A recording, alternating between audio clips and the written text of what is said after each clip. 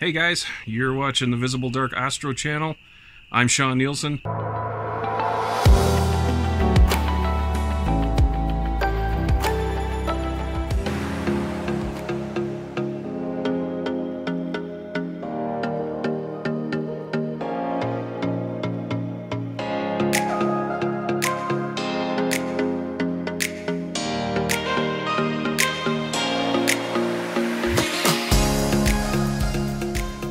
And tonight I'm going to be shooting the Owl Nebula M97. I'm going to be doing imaging it all night long. I'm going to try for 7 to 8 hours of data.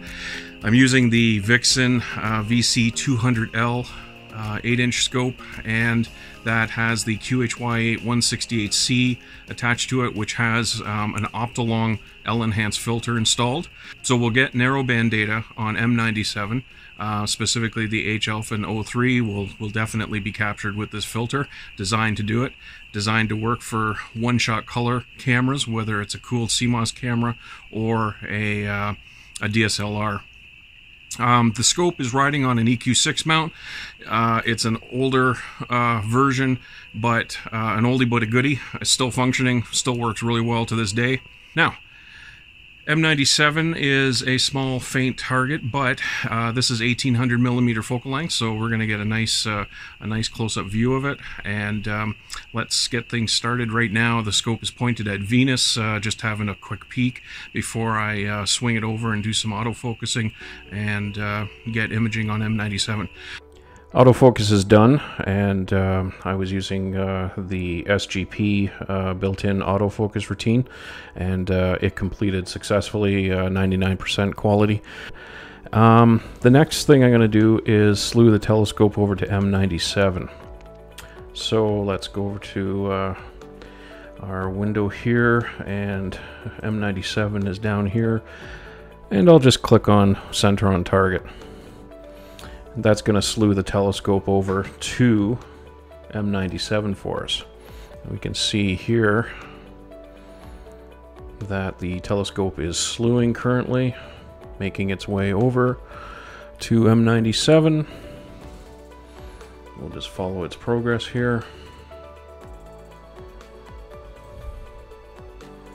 It's continuing to slew. You can see it moving past Polaris now, headed towards M97. M97 is located near M108. And there we go. It looks like it's centering on it now.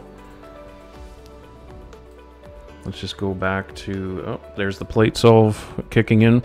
And the plate solve is going to determine whether or not the scope is pointed at M97, and since it's not, it's going to make corrections. It's going to send corrections to the mount to reposition the camera and the telescope so that it's pointed at M97. Let's just go back to SGP here and have a look at what it's doing. And you can see that it's running the plate solve. It's running it a second time now. It failed the first time. It found that it wasn't in the proper position. So it's going to reevaluate, and it's going to try to reposition. So it's got itself closer now, which means we should be looking at this centering on M97 very shortly. And SGP has successfully positioned the telescope and camera on M97, and we'll just do a quick test image here, and we'll let it go for 60 seconds on M97. Here's a 1 minute image of M97, just a test image just to see how it is centered in the field of view. Looks like it's going to be pretty good. I've got SGP set to do 10-minute exposures on it, and we're going to just try for as many as possible throughout the night until I tell it to end imaging, which will be about 5:30 in the morning. So we'll just set it for 5:30 to stop imaging, and we'll click OK. We're not going to tell it to slew to it when I start the sequence, only because it's already centered on M97 and all I have to do is now start imaging. Guiding is looking pretty good.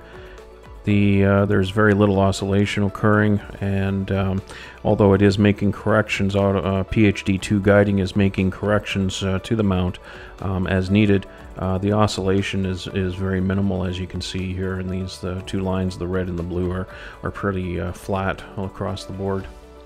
And now we'll just wait for the first 10-minute image of M97 to come in, and let me just fast forward to that.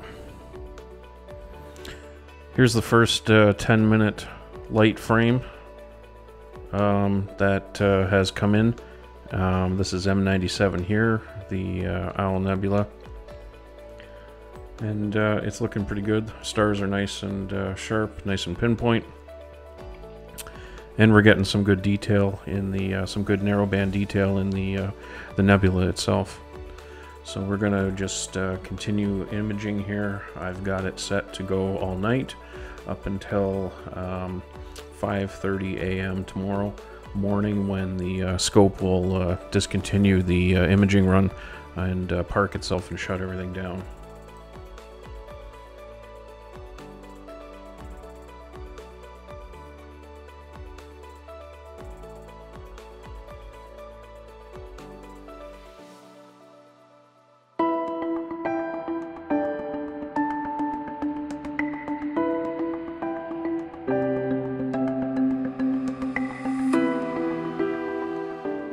Alright, so last night went really well.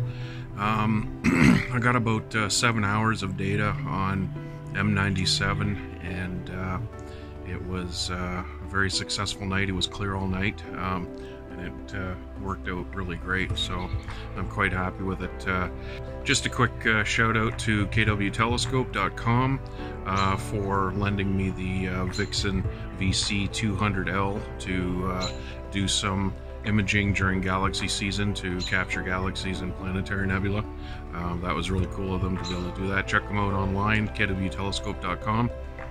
And let's go have a look at some of this data of M97 taken with the Optolong L-eNhance filter, and we'll look at it in PixInsight and see what we got. And this is the final versions that I have of M97 that I processed in PixInsight.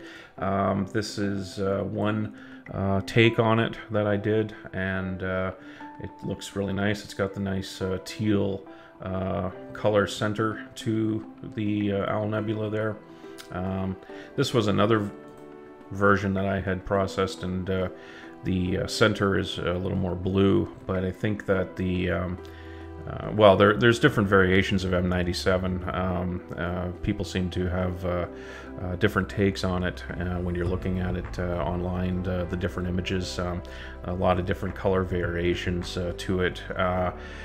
The teal, I think, though, in the center, the teal, I think, is more representative of oxygen in terms of narrowband channel than a blue center is. But the blue does look nice, I will say. So art is prerogative in terms of how you want the image to look in the end, I suppose.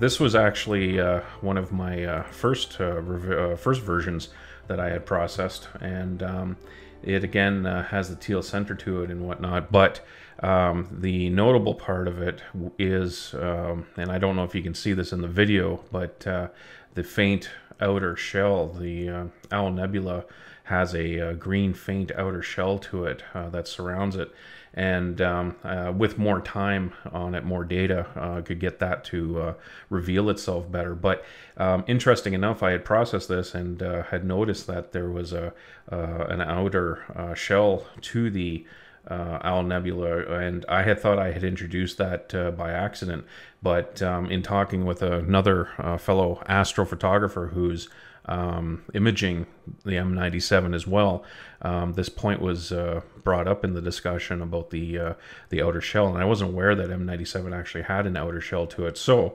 kind of interesting that I was able to pick it up, considering this data was shot in moonlight.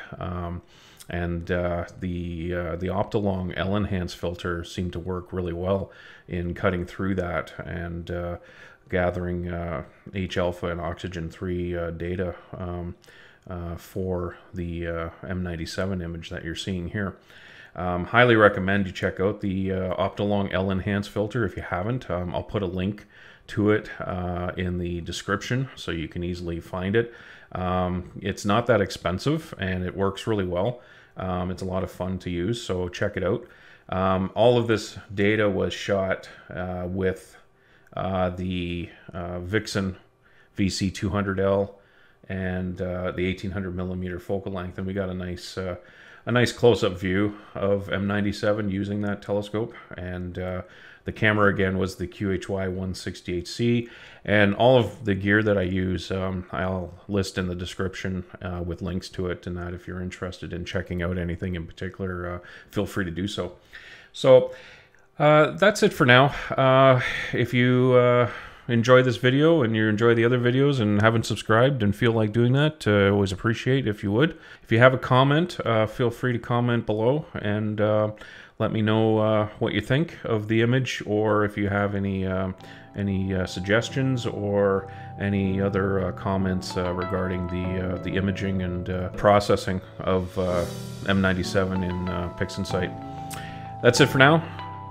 Stay safe, everyone. Take care, and we'll see you in the next video. Clear skies.